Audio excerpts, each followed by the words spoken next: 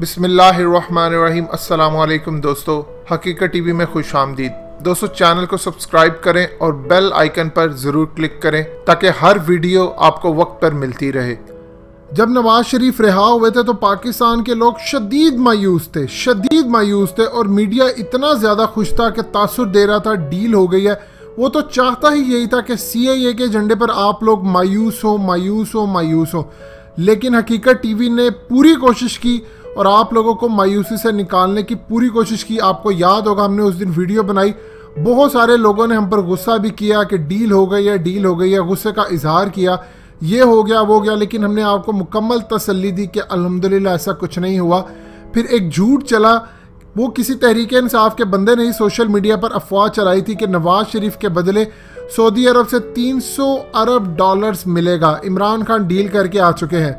हमने इसी वक्त आपको मुकम्मल तफसील दी थी कि 300 अरब डॉलर्स तो छोड़िए, अगर 30 अरब डॉलर्स भी मिल जाते तो हम नवाज शरीफ के पैरों तले हाथ रख के इसको सऊदी अरब छोड़ाते। हमने आपको कहा था कि 300 अरब तो छोड़िए, अगर 30 अरब डॉलर्स भी मिल जाते तो हम नवाज शरीफ के पैरों तले हाथ रखकर इसको सऊदीया छोड़ाते।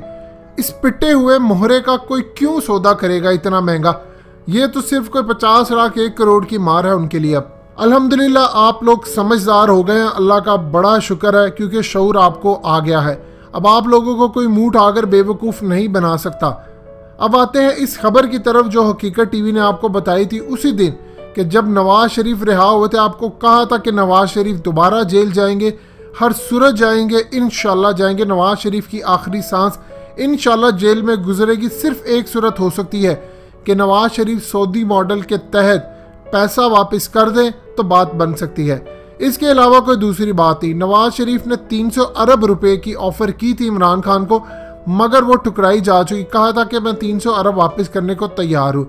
नवाज शरीफ ने 50 अरब डॉलर्स के करीब यानी 6000 अरब रुपए के करीब लूटा है। ये वो स्टेटमेंट है और ये वो तफसील है जो अभी तक मिली है।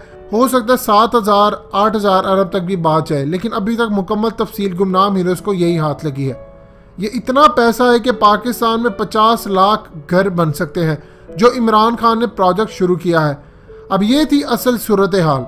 इंशाल्लाह 17 नवंबर के फैसले के तहत नवाज शरीफ जेल जा रहे हैं। चीफ जस्टिस ने फाइनल हुक्म दे दिया है कि 17 नवंबर को फैसला आ जाना चाहिए।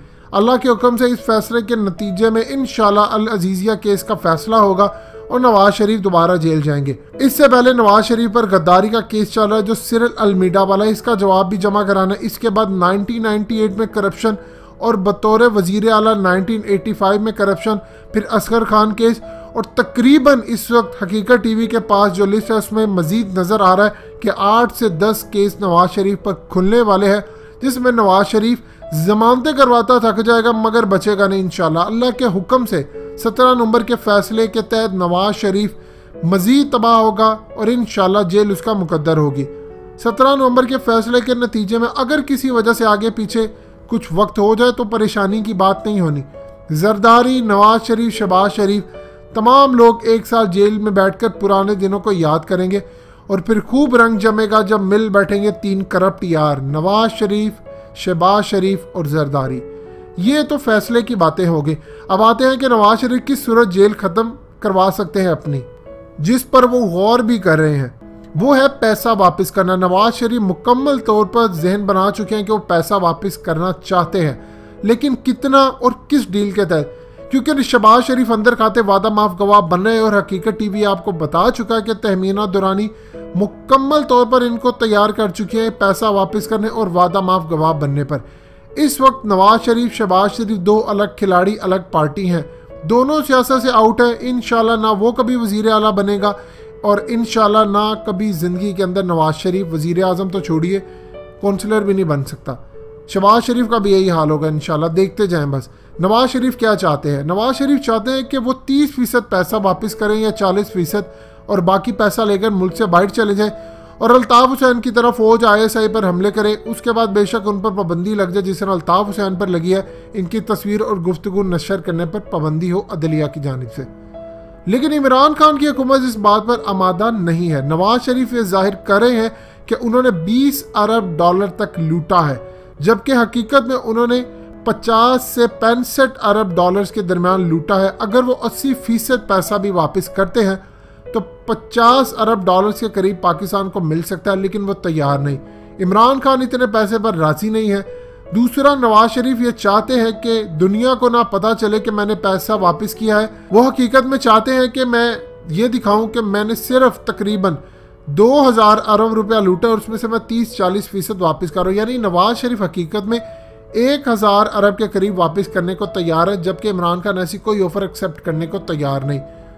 नवाज शरीफ के पास सिर्फ 17 नवंबर तक का वक्त है। अगर इनको किसी ने अक्लमंदी का मशवरा दिया तो वो पैसे वापस करके मुल्क से निकल जाए, वरना जेल जाएं। पैसा तो वापस आ ही जाना है। देखिए, सऊदी मॉडल हमें चाहिए। हमें नवाज शरीफ जैसे इंसान की लाश या उसका जिस्म से कोई गर्ज नहीं, हमें पैसे से गर्ज है। सऊदी मॉडल भी यही था। अगर नवाज शरीफ ये काम कर लेते तो बच जाएंगे, नहीं तो सऊदी मॉडल के तहत गद्दारी समेत बड़े बड़े केस इतने हैं कि वो जेल ही में इंशाल्लाह सड़ेंगे। पैसा तो वापस आ ही जाना है, चाहे 6 महीने बाद आए, चाहे 1 साल बाद आए, पैसा तो इंशाल्लाह वापस आ ही जाना है।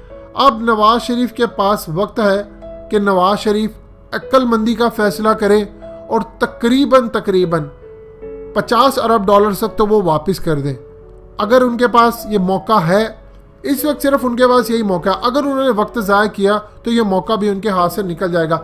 अगर कोई ऐसी डील हुई तो हकीकत टीवी आपको मुकम्मल तौर पर आगाह कर देगा कि क्या डील हो रही है। फिलहाल जो लेटेस्ट अपडेट थी वो आपको दी है। आप इस चीज़ के लिए जहन बना लें, 2 ही चीज़ें हो सकती हैं, या तो जेल या नवाज शरीफ का लूटा हुआ पैसा वापस। दोनों सूरतों में पाकिस्तान के लिए बहुत खुशी की खबर है। दोस्तों, चैनल को सब्सक्राइब करें और बेल आइकन पर ज़रूर क्लिक करें ताकि हर वीडियो आपको वक्त पर मिलती रहे।